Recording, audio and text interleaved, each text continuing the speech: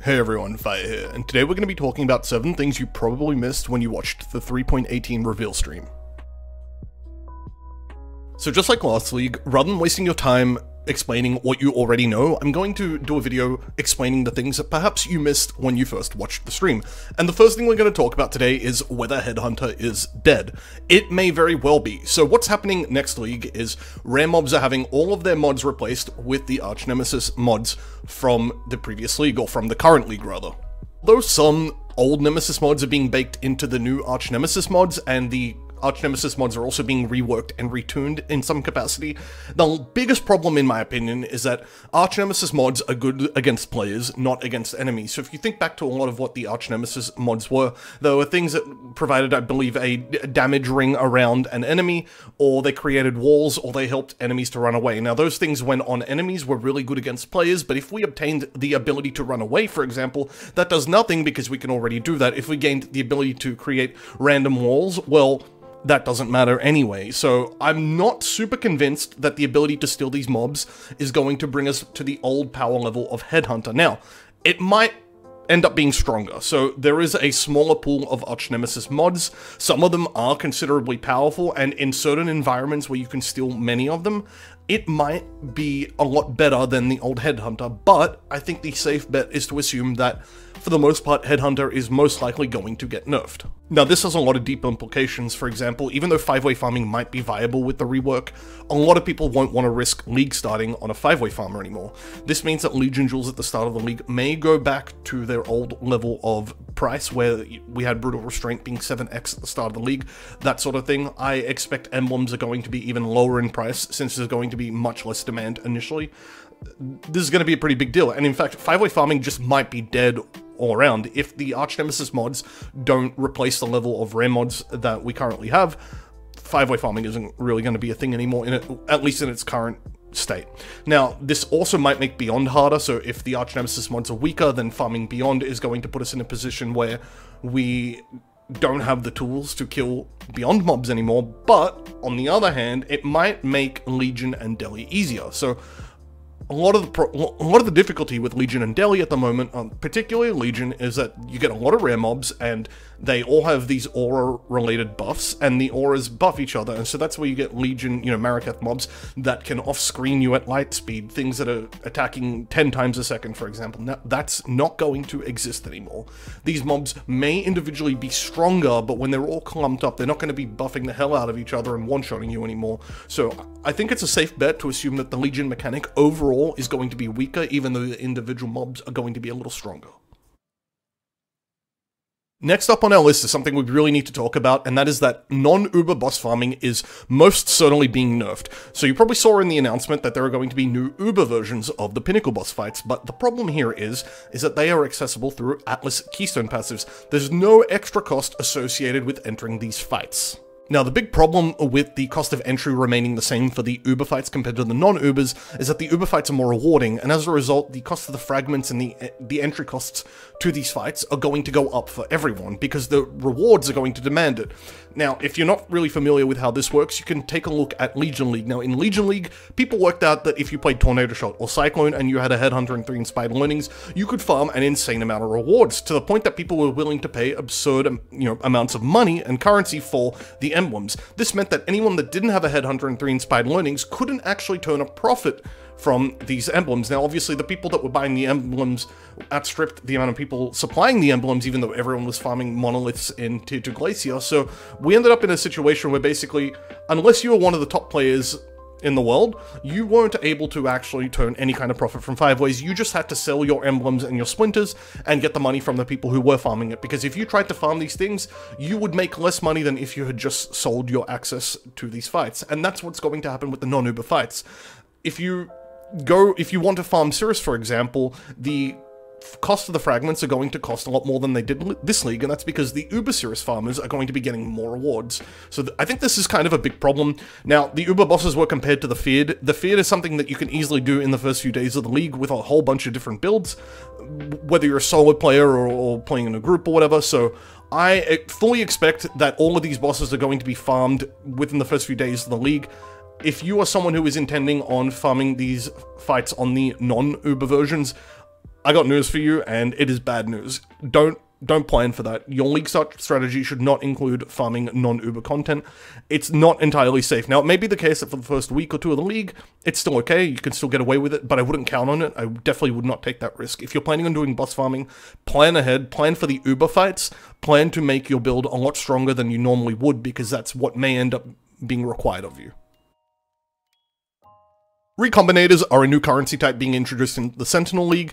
They are going to come exclusively from Sentinel content, and the way they work is kind of like a scuffed Awakener orb, or maybe they could be compared to the old synthesis mechanic. What they're going to do is basically take two items of the same type, so for example, two body armors or two rings, and you're going to merge them, and they're going to have some random amount of mods from each item combined together. They're going to pick one of the items as a base type and keep that base type and discard the other. Now, you can combine influence and non-influence, you can combine fractured and synthesized, presumably. So I don't think there are going to be very many limitations on this, but I think the outcomes are going to be skewed towards being more random from the looks of it. So you're not going to have what you have with Awakening Orbs, where you have one guaranteed mod of each type being combined. It looks more like it's just going to be completely random, that some mods from some items, from one item is going to be combined with some mods from the other item, and that's what's going to happen. Except for one major big deal, right? And that is that there are going to be new rare chase mods that aren't available from either item that can randomly roll on after you combine them. So if you looked at the preview on the previous slide, you would see that there was a ring that had a +1 power charge as an explicit modifier. You would also have seen that there was a chest body armor with the Magebane mod on it. Now, this was an old Scourge modifier, and it was an implicit at the time, but this is now an explicit modifier. This is a really big deal. So what it looks like is it's going to take a whole bunch of the Chase, Scourge, and Synth implicits, and it's going to make them available as explicit modifiers. And this is a really big deal, because this is now interactable with the deterministic Eldritch crafting that was released in the previous patch, Echoes of the Atlas, I believe. So you're going to be able to put a power charge onto a ring, and then you're going to be able to craft the other side of the ring. So if a power charge has a prefix, which I think it will be, you'll be able to then deterministically craft the suffixes and stuff like that. And that's going to be a really big deal. Once you get one of these items, the base, just with this mod, is going to cost a lot of money, because it can be used and interacted with in a deterministic way in a lot of cases. So this is going to potentially be very big money for crafters who figure this system out early and are willing to take risks, and especially if recombinators are low, I can definitely see people buying them in bulk and then just smashing together lots and lots of bases until they hit these rare mods. Now, they can be further merged to create the most powerful items ever, so presumably you can end up with two of these really powerful base mods, and then combine them with each other. It's possible we might get rings that have +1 power charge, +1 frenzy charge, for example. I'm not entirely sure what the limitations are going to be. Maybe it's going to be locked to one rare mod, so I could totally be wrong here, but the way Chris was talking in the reveal, it seemed like that was going to be the case. It may be the case that we end up in a world where you can get 2 keystones on a body armor, and then you can further craft, say, the prefixes or the suffixes, and then the implicits with Eldritch crafting, which is just going to be absolutely busted. On top of this, there's probably the possibility of +2 charge rings, so there's probably a world where you get a +1 charge ring from the Recombinators, and you get a +1 charge ring from Synth, and then you combine them, and then you have some chance to have both the synth base combined with the +1 mod, and you would end up with like a +2 power charge ring. That's probably going to sell for more than a mirror. So this sort of stuff is going to be really rare, but it means that the possibilities are really, really high in this case. It's also going to be very likely that fractures will be guaranteed to carry over. Now, if you think about the way fractures work, it would make total sense. It may also be the case, however, that fractures only carry over if the base type of the fractured item was brought over. But the reason I don't think that's going to be the case is because in the preview that we just saw, we had an Astral Plate with 100% global defenses as a fracture. Now, that only comes from the Grasping Mail base, which means that it kept the Astral Plate base and then brought over the fractured global defense mod from the Grasping Mail. So I really suspect that fractures are going to be kept. This is going to greatly improve the value of fractures when interacting with recombinators, so I think that's something to look out for. Maybe you want to live search some fractured mods. That's going to be a really big deal this league, potentially, and I think meta mod interaction could have very deep and powerful consequences here, but because of the fact that you can put metamods on both items and then they could conflict with each other, I don't think metamods are going to interact with each other and with this mechanic. So I think if you put a metamod on an item and then recombinate it, it's going to basically ignore the metamod the same way as if you were to smash essences or fossils onto an item with a metamod. Fourth up on our list is the new Atlas Keystone Grand Design. It is absolutely ridiculous. Now, the way it works is that small Atlas passive keystones are going to grant nothing, but for every notable that you have allocated on your Atlas passive tree, you're going to have 1% increased pack size. Now, realistically, for most trees, this is going to equate to 20 to 30% pack size per map. And it's going to have some downsides, and I don't just mean the travel nodes that give you increased map drops and stuff like that. The minor nodes for mechanics that you want to farm are going to be ignored as well. So in the example I use here with Expedition, there are minor or small Atlas nodes that give increased explosive placement range. Now those are going to be rendered useless. So there will be some downsides even with targeted farming mechanics, but the possibilities make it all worth it, because if you combine the notables, martial forces with shaping the valleys, and then you have a really juiced map, you could end up with 90 to 100% pack size, and that is insane for these big heavy juicing strategies, because MF farming, which relies on item quant, and even just normal farming, suffers from the fact that item quant has diminishing returns. Now, we didn't know this until recently. I think it was in Scourge League that this was revealed to us, but item quantity suffers from diminishing returns, which means it has a reduced effect the more you have of it. This means that if you want to engage in MF farming, the best way to do so isn't to just endlessly stack item quant, but it's instead to increase your pack size and to improve the amount of mobs in a map. And this is the best way to do it. So 100% increased pack size is just doubling the base amount of mobs. This has very big implications in very niche situations. So for example, Gilded Expedition juicing is now, if you were to hypothetically be able to reach 100% pack size, you're now going to have 540% runic monsters. That's 5.4 times the amount of runic monsters from a normal expedition encounter, or it's the equivalent of basically being able to do 5.5 expeditions in one go. The Delirium meta is back, and it's back for a whole bunch of reasons, but the main thing is that Delirium is back on the map device, and I'm sure you guys probably remember the last two times this has happened. Delirium was a very polarizing mechanic whenever it was on the map device, and it warped the entire metagame because it was, in most cases, the best thing to farm. Now, other than it being on the map device, we've kinda had the stars align here. Promenade's still in the rotation, Ramparts and Tropical Island are returning, which means that if you wanted to farm a map that's good for Delirium, you have a nice variety of choices. Now, this is really going to depend on whether you're interested in Promenade for the div guard, the nurse, I believe, and also whether you want to do Ramparts or Tropical Island because you prefer the map layout. On top of that, however, you can now stack all three influence types. So you're going to be able to stack Celestial Influence with Conqueror Influence with Eldritch Influence. And the way you would do that typically is you would get Conqueror maps, you would add Shaper or Elder Scarabs to them, and then you would add the Eldritch Altars via your map device. So you can have all three influence types in a single map, which is going to be an insane amount of extra mobs in any given map. This is just absolutely busted. I'm blown away by the fact that this is now possible. This is a massive buff to Delirium. And if Headhunter is actually nerfed, like we presume it will be, these farms are going to be very difficult. So the way all the Delirium mechanics work at the moment is if you wanted to do one of those 300 Splinter Delirium mirror runs, you needed to have a really good build. Your build needed to not just be strong, it needed to be fast. It wasn't enough to just clear the mobs, you had to do so quite fast, even when the Delirium got very thick and very powerful, to the point where mobs had, you know, over 90% reduced damage. So this is going to be really good for people who put together good builds and are able to do difficult content before other people. This is a really good thing for top players if you're someone who is typically ahead of the curve, because you're going to be able to access these rewards when no one else can. This means you can potentially just farm mirrors every day, right? This is a really good thing for those kind of people, and even later in the league, this is still probably going to be very inaccessible to the majority of the player base. Number 6 on the list is that Scarab drops are being nerfed, and they are being nerfed very significantly. So being hit with a triple nerf here. First off, the low tier MF farming strats that use operative strongboxes are being nerfed, so the operative strongboxes will no longer be able to generate higher tier scarabs. This means that if you want to interact with the strongbox, or the ambush scarabs rather, you're going to need to do so in high tier maps, so low tier MF farmers probably want to reconsider their entire strat, but this will lead to overall less scarabs being produced. But the two major things are that scarabs from Eldritch Altars are just completely removed. Eldritch Altars will no longer be able to generate scarabs as a reward type, and on top of that, the Arch Nemesis reward structure is being removed as well. So even though Arch Nemesis mods are staying, we're going to lose their rewards. You're no longer going to be able to pop a mirror image combo in a map and generate upwards of 20 scarabs in one go.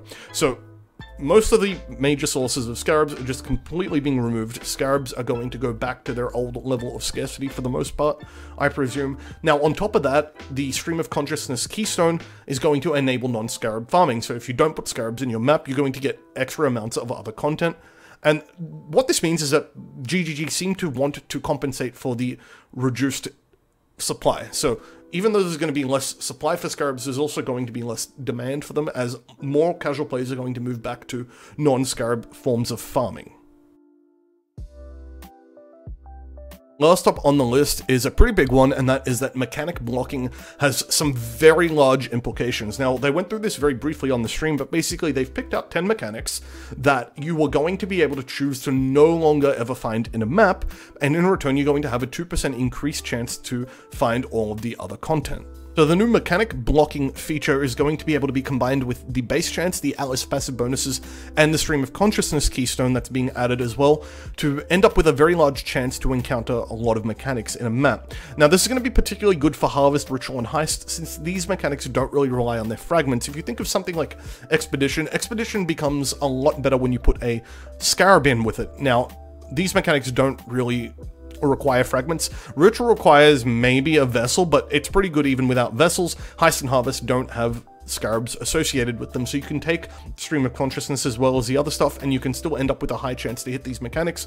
If you have all the Atlas bonuses for them, you're going to get them in their fully juiced versions pretty often, like maybe 2 out of every 5 maps, for example. And I have a spreadsheet put together for this. I'm going to go through it a little later on, and I might even make a whole video on this, because this is a very interesting topic and has a lot of possibilities that are opening up. Now, this still might also be good for splinter farming, so if you wanted to do a Breach and Legion strategy, you could still use the Legion and Breach scarabs all in one go. You could add in Sextants and all the Atlas tree stuff, and just not use Stream of Consciousness and lose out on that small amount of extra chance to encounter these mechanics. But you're going to be getting a bunch of these mechanics every map guaranteed via your scarabs and whatnot, so this is just a high chance for an additional monolith and a high chance for an additional breach to show up each map. Now, with the map device, there is a possibility now to set up a farming strat where you get 4 juiced essence mobs every map. This isn't confirmed because the data I've found from other people regarding the natural spawn chance of essence kind of fluctuates between people's research. A lot of people have come close to a number that is 40% from what I can find.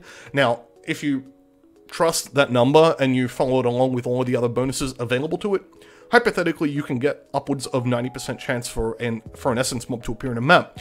You're also going to be able to take the Atlas passive nodes for a guaranteed essence mob, and then the new map device, or rather the old returning map device mod that is going to add 2 essence mobs to your map. So basically every map you get 4 essence mobs, and with the Atlas passive tree you can absolutely juice the hell out of them.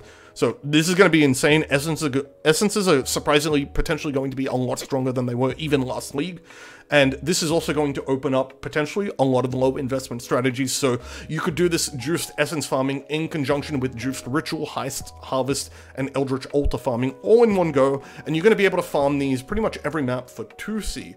So you put in 2C, you get the 4 juiced essence mobs, and then you have around a 40% chance to find Ritual, Heist, and Harvest in their buffed forms, and you'll get a bunch of Eldritch Altars for free. So this is really, really good news for casuals. It might even be very profitable for higher level players. People who are interested in Harvest crafting and profiting off that are going to have an absolute field day with this. Sushi in particular, I think, is going to be really happy with all the new stuff being added, and I think this is still going to be good for mechanics that do require scarabs, because even if you're playing with Stream of Consciousness, getting Metamorph in a map, even without all the juice from the scarab, is still going to be pretty good when you consider the amount of time it takes to clear out a Metamorph. You know, Metamorph only takes 10 to 20 seconds at absolute most if you're playing a decent build, so just having a free Metamorph 2 out of every 5 maps is going to be really good news. So I've put together a table here. I'll share the spreadsheet in the description of the video so that you can just go through this for yourself. But basically, this is the base chance for each of these mechanics to show up. Then you have the Atlas passive chance, the Stream of Consciousness chance, the total, and then the total when you add blocking. So if you were blocking 9 mechanics and you took all of the Legion nodes on the tree and Stream of Consciousness, you would have a 43% chance to encounter Legion or Legion monoliths every map, but you wouldn't encounter everything else. So I think a lot of people are probably going to use this blocking mechanic at around the 4 to 7 mark. So if you're blocking 7 mechanics, you could, for example, get a 36% chance to find a Harvest every map, 35% chance for Ritual, 34% chance for Smuggler's Cache, and then just not find any other mechanics, which is fine if you're not investing in these mechanics via the Atlas, because you're not going to do an unjuiced Monolith, you're not going to do an unjuiced Breach, you're not going to be doing unjuiced Expeditions, for example. So I think that's totally fine to just be blocking most of these mechanics if you're not investing in them. And then if you look at the essence calculations below, you see that you can easily get it to around 90%. But yeah, I think the sweet spot's going to be somewhere in this range, 4 to 7, probably something like that. If there's anything at all that you think I've missed or you'd like to hear my thoughts on, hit me up in the comment section below. I'll probably just make a video on it if I feel like it's an interesting topic and that people are interested in it as well. Otherwise, if you like this video, give me a like, comment, and subscribe, and I'm sure you'll hear from me shortly.